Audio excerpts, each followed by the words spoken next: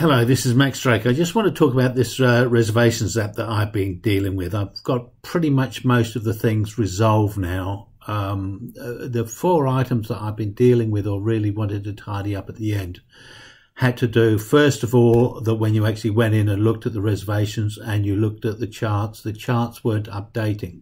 Now, David Siegel came up with a suggestion that you actually add this and update equals and today and onto the end of your script. So inside my dates, where I actually look up those tables here, you'll find that normally if you actually have a get an image from your chart, so if I'm in my charts table there, you'll find that if I come through here and get the information on the chart or publish a chart and publish it as a image, it will come through like it will come through like this with the image, format equals image, and then you've got to add this and update equal to onto there, and it refreshes those tables a lot more quickly. So it seems to be easier to actually view that information for those. So that was one thing of updating, because again, the alternative was to use this reservations awesome table, but that went off the screen, and I actually think that the charts look fine. I think they work really well. So I think that's a nice solution to actually have. So that was one of the things that I ended up doing. Great for the Glide community to come up with those sorts of suggestions. So thank you very much for that. The second one that I actually had, it's when I'm actually inputting data into the sheet, I don't want the data to stay in the input sheet, because otherwise it then gets pushed through again and again and again. Now at the moment I've actually got, for this point here, an app trigger for add the events, which is basically on change. So every time I push a reservation into here, on change triggers it. So if I just go through here and just go to add reservations, and we just add a reservation here, and we just go, we're going to go the 6th because and we go 9 p.m. and the number is 9 and the name is 9 and the phone is 999 and the table is, guess what? Yes, there we go. And if we add that one there, if we go into our reservations, you see it comes through and it disappears, because basically as soon as it goes through that on change, it pushes it into the Google Calendar. And if we go to the 6th, there's that thing. So Mr. 9 has made a 9 o'clock appointment for 9 people, etc., etc., etc. So that works really nicely. So I can get the information in there and I can clear that out. Now there's a little bit of messy coding in there. One of the things with the coding and the previous exercise, I tried deleting, after I'd actually put something in there, I tried deleting rows and it wouldn't let me delete these rows below. So what I ended up doing was I ended up just doing a clear the whole sheet, just blow everything away. And then I had to delete from row 3 down. So if there's any more rows coming through, it just went to the last row and just deleted all of those rows out. So what that actually did was it allowed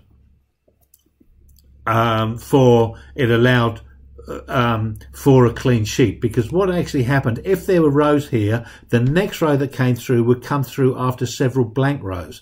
Then when it tried to push it into the calendars just saw these whole lot of blank cells and just broke straight away. So this is why you actually have to go through and delete these rows to make sure it works. Anyway, I got that part of the coding. So then I actually had to go through and rebuild all the headers into there. I then had to repopulate all of the formulas, and I put the formulas as variables at the top here, and then I just found the ranges and actually put them in individually like that. And then at the end, I've been using this .toast to actually do a pop-up message. So when I'm testing it in the reservation, it just pops up down the bottom down here to say that that function has actually happened. So I'm very pleased with that. That now works now. So when I share this, you'll be able to get that code from that point of view. So that took a little bit of fiddling, more than happy with. The next one that I was actually looking for is that when you're actually looking at the reservations, you want to know that it's updated and it's the freshest information that you have. So George B suggested using this switch. He uses this switch to actually trigger a thing where he's pulling in data from other people's spreadsheets into his app. So that way, other people aren't messing with his app spreadsheet, and he can pull it in. So he's using this refresh trigger. I've tried using this. I haven't quite got there. So the idea is that this will then pull all of the information from the Google's calendar, because what is in Google's calendar is the truth of what appointments have been made. So we're using Google Calendar as a database in this particular point. So if I just go back into here, here's the information that I've got coming through. And if I just run this script, get events, you'll see it runs it, blows it all away. And here's my little pop-up toast just telling me that that's actually happened. And my new appointments come through there as a new one. The next thing that I've done, and now that isn't working yet, so at the moment I've still got to manually do it, and I've got a backup one which is to make a dummy reservation. So what I'm actually looking to do is to make a dummy reservation, but that actually means that inside my Glide app I've got to start my add a reservation, and from the pull down list it starts from today. Now I've got to start from yesterday so that I can create a dummy reservation in the day before so that it won't interfere with any of the information going forward. So let's just say you've got 3 people who are actually taking bookings. Maybe, you know, one always uses the term Smith so that you know that it's a dummy reservation. And on the end of that reservation, I can trigger an update. So I'm actually using one function to trigger another function. Although my preference is, you see, you actually just want to update and refresh everything before you make a reservation just to see that it's thing. So the only way that I can do it is to force a dummy reservation. I was doing that. So it just means I've just got to put this, the next script, which is this one here, which is the get events, and I just got at the moment I'm trying to check it on a flag. So at the moment I've got a little sheet 1 with a little refresh thing. So if we look here, if I change from false to true, it's saying that you see that double blink because it's running the other one and then it's running it. So that one's actually updated at that point in time. Now it triggers from inside here, but it doesn't trigger. This doesn't occur when I'm actually doing it from the app. We've tried doing it on a different switch with somebody else's. Jeff Hager's suggestion was to try that. That didn't work either. So I've got to look at an alternative thing for that. The last thing that I'm actually doing is the information. So when you actually look at calendars have basically got 4 things. It's got the event, it's got location, it's got a start time and an end time, and it's got the description of the appointment. So you've really only got 4 places you can put data. Now 3 of them we are using to actually make the events all occur.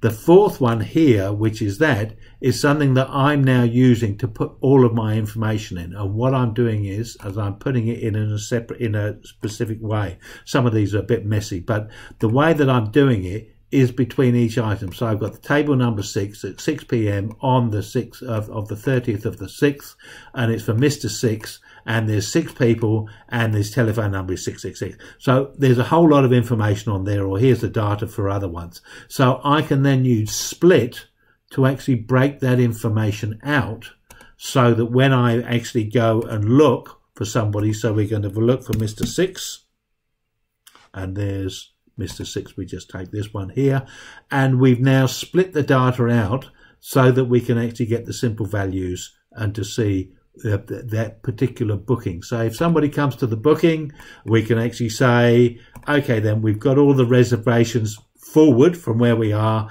and we just use the search engine. So I think there's one called Mr. Track. So again, we can just filter onto there and we can get all of the information that we need from there. So that was the 4th exercise that I was trying to do. So I'm very pleased with actually getting that. So apart from this not refreshing straight away. And there's 4 triggers that I can do.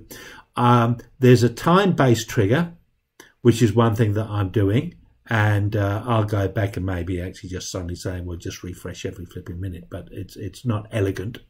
So I can do an on edit, an on change, and I can choose the function, and so I can do it from the spreadsheet, and I can do an on open or an on change, or I can do it time driven, and from the time driven I can go down to a minute. So therefore you've got to wait a minute to actually get it refreshed. So it's refreshing on a minute. So if there's 2 people doing, it's not likely they're going to be doing it within a minute of each other. And the third method that you can do, or I've tried to do as well, sorry, that's time driven, and the other one is from the calendar. So if the calendar does it, if the calendar is updated, then that will trigger it. But I've done that and it doesn't seem to work. So again, I think I'll go back to trying a different one at this point in time. So oops, we just cancelled out of that. So those are the things that I've tried. So hopefully I just want to post this video because I've had 3 videos on this. This is the 4th one to get this thing working, and I'm actually quite pleased. I actually think this is pretty much a functioning app now, that anybody can take it away and actually build an appointment app, so that you can actually just add appointments in and you're doing it from there, and it should be pretty reliable. I'm pleased with where it is. So I'll be posting this up with all the information as normal, as in the spreadsheet and the codes and everything. The only thing which you won't have is the app script triggers that you'll actually have to set up for yourself, because they need to be done based on your account details. Anyway, thank you very much for watching. I hope this has been a help, and I hope people get some nice booking apps to use. Thank you very much. Goodbye.